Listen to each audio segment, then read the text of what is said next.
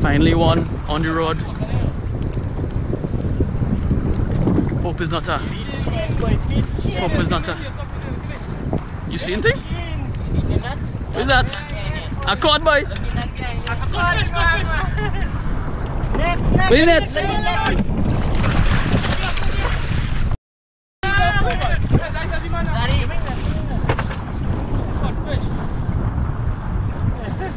Take your time.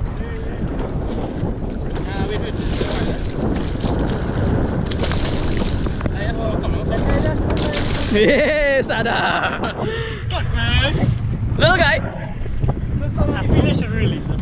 Yeah, he's small. He's small. Oh boy, he's swallow boy. I think he's smaller and he got dead ending now. Cod boy. Yes, no. Yeah. I mean, you get a picture with him, I think, man. Release what? Release another? He's a little small, but he swallowed. What are you doing there? You clean it one time. That's all right. Where are the plants? Let me say something very quickly. Yeah, you say shock you're getting that. At this side of the boat, what do you expect it to do? You net right behind you, I'll tell you that. 3 times. Oh, sorry, but he got dead.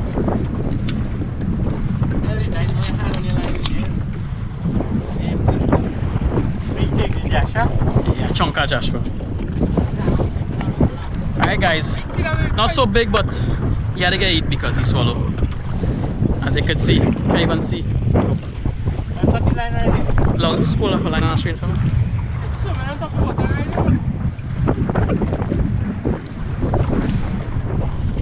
Oh man. Yeah.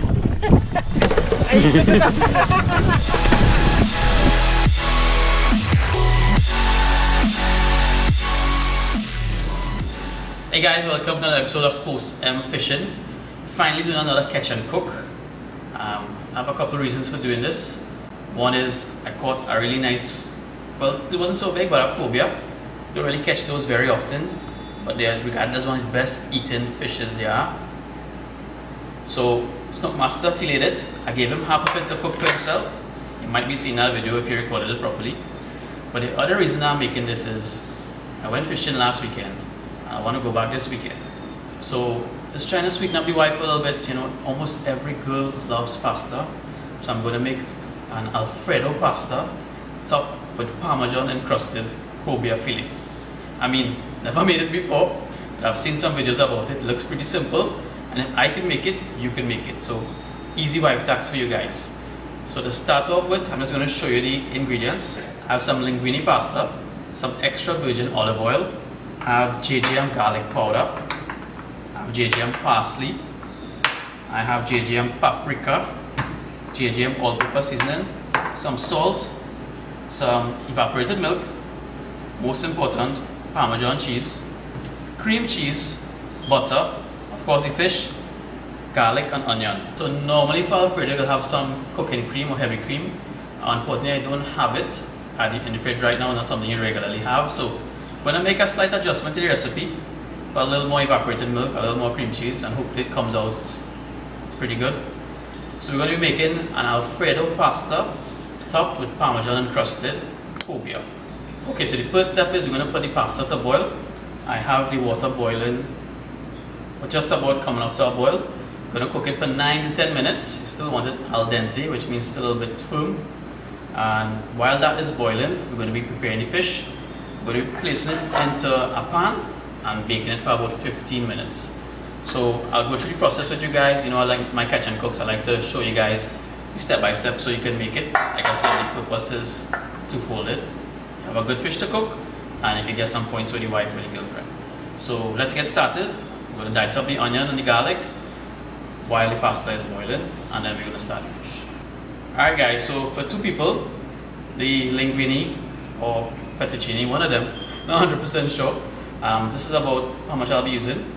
That's a quick measurement for you guys. For 2 people, when we put it into the water, been advised to add a little more just to have enough. So I don't have too much than too little, so I'll add a little bit more. Putting it into the water. To the water, I'm going to add a little bit of oil and some all-purpose seasoning because I like to season my water. Not many people do, but so a little bit of all-purpose seasoning and just a touch of oil, just so the pasta doesn't stick.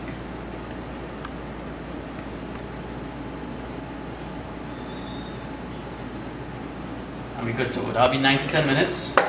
Checking it from 7:28. Okay guys, so the first thing we're going to do with the fish, we're going to take some of the olive oil and let's rub the fish with it. Just drizzle it over the fish and then massage it in.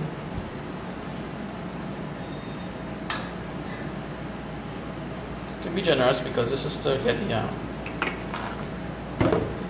parmesan to stick to the fish. Make sure it's pretty well coated.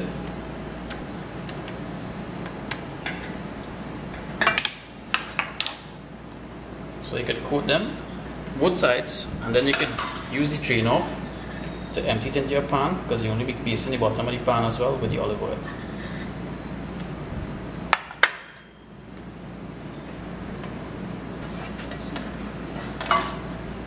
So you baste the bottom of the pan generously to avoid sticking. So the pan is ready.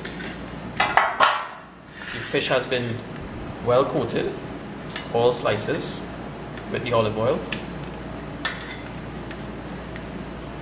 We're going to put it aside and next we're going to make the parmesan crust. Okay, so for these 4 pieces of fish, 4 healthy size fillets, we're going to use about half a cup of the parmesan. This is our full cup measurement. So that's about half. Put it into the bowl. I'm going to add some paprika to it. Not too much. Enough. All the fish will get some of it. Some garlic powder. Remember, I only use JGM product seasoning. Been using it for a long time. Very happy with it. Not going to change. And some parsley as well.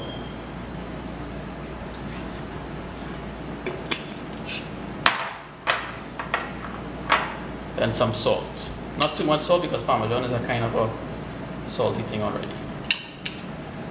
It's a quick mix. You could season it more liberally if you want. You can add probably a little bit of cayenne, spice it up a little bit. Okay, so basically the next step is to take the fish, coat it in the parmesan, and let's place it in the pan. Give it a quick flip into the oil again. Put it into the parmesan, coat both sides generously.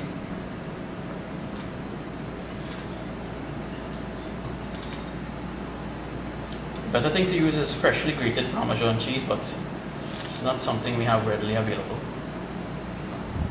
in the average kitchen, so let's try and get it done like this for you guys. This one.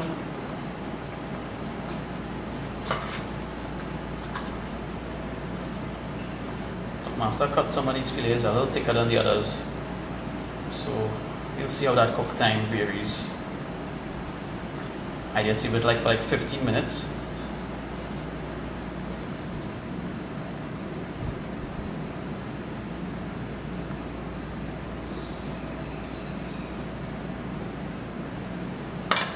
Remaining parmesan, you just sprinkle it all over. My wife has never had this type of fish. She's very excited to try it. Hopefully it comes out good. And that's it for the fish preparation. I'm going to stick this in the oven for like 15 minutes and check it, and we'll see how it goes. So I'm going to stick it in and get back to the pasta making. Okay guys, to finish the pasta has been boiled for 9 to 10 minutes. It's been strained. In a pot, we're going to add about a tablespoon of olive oil. It's on medium heat.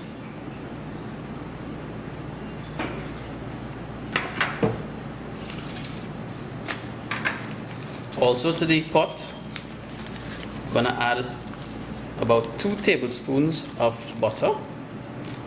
Normally this would be less, but how I don't have the whipping cream, I'm just increasing the other ingredients. to make it a little more creamy.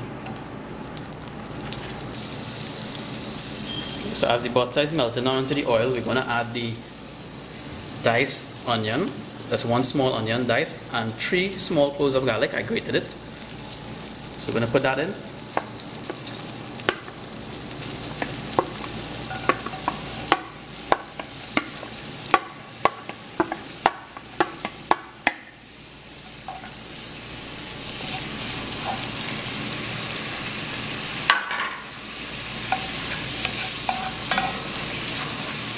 This is one of the best parts of cooking, when you put butter, garlic and onion in a pot and saute it. The smell is fantastic. So just going to turn it constantly, just until it gets golden.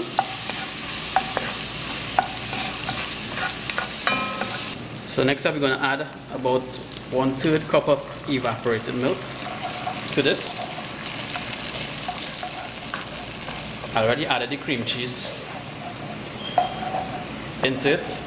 It's going to turn the heat down a little bit because it's probably a little too much. Next up we're going to add the Parmesan cheese. This is just about a little more than half of a cup. This is what makes your Alfredo.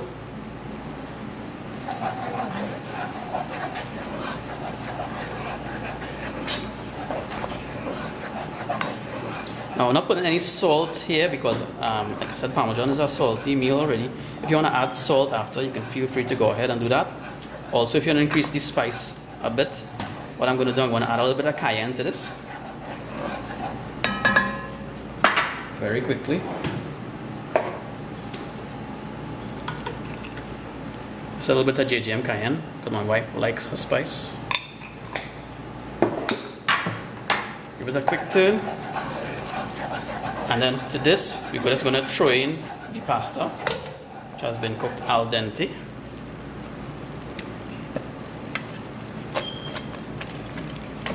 Let's give it a quick baste in the sauce.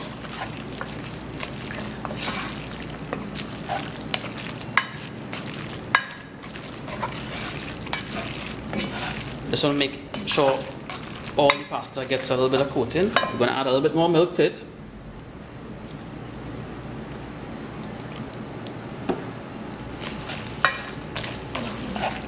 I'm just going to turn off the heat.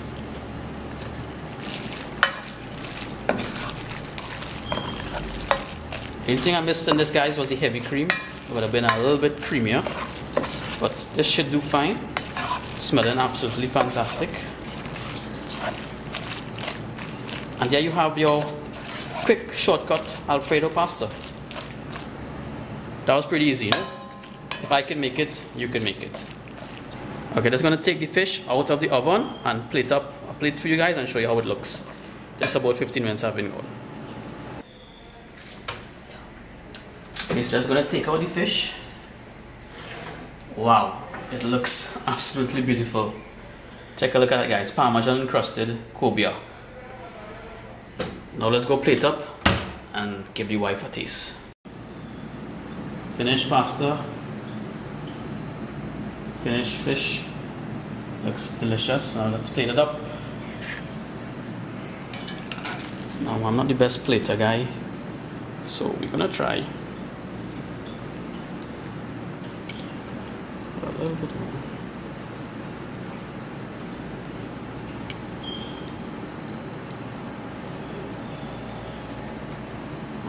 Your wife has to get the best piece of fish, of course.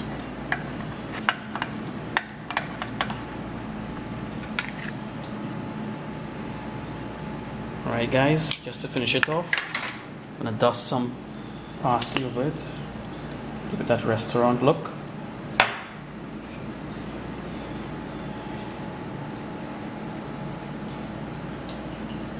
Some sides of the plate. Voila! Are you in Ruby Tuesday or are you in Chef de Course? Now that looks fantastic, guys. If the wife do let go fishing after that, boy, she's still a good wife. We're going to do, but I'll try a thing. Alright guys, so the finished product, Alfredo pasta with Parmesan encrusted Cobia fillet. It looks fantastic. This plate is for the wife. Tried my best to plate it out as best as possible. So hopefully she enjoys it.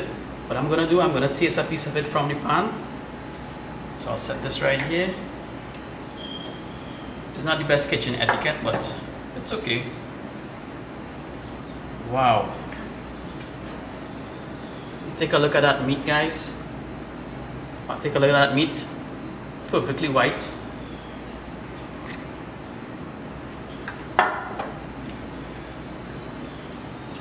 Wow. I'm not joking. This thing tastes real good. Fish, real moist, real flavorful with parmesan. And the parmesan, like it just trapped all the moisture in it. Try this recipe. You will not be disappointed. And like I said, if you never cooked before, it's not a very good cook, watch the video and try it. It's real easy. You can't get easier than this. Follow the steps. If you want to get a full recipe of the Alfredo pasta, you can check out my wife's website, jenna.gdhijabittt.com. The parmesan and crusted fish might be there soon. I'll teach her, you know. So guys, try this recipe. Thanks for watching this episode of Cobia and Fishing. I try to do more catch and cooks, but it is the hardest videos for me to do. One mistake and the video is gone. But I had a little bit of help today from a wonderful camera woman, my wife, of course. So it was a little better in terms of angles and stuff. Let me know what you guys thought. And let me know what kind of fish you want me to cook next in the catch and cook. I'll try to do a lot more videos for you guys. Thanks for watching. Keep fishing. Keep cooking. Fish on.